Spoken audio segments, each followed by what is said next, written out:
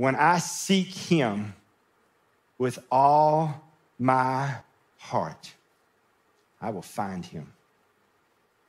See, he's not hiding from me.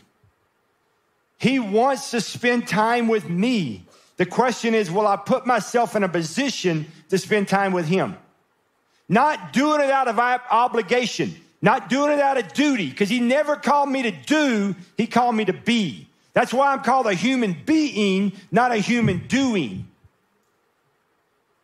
You can't work your way into a relationship with Jesus Christ. You get that relationship by Calvary, by the blood. That's relationship.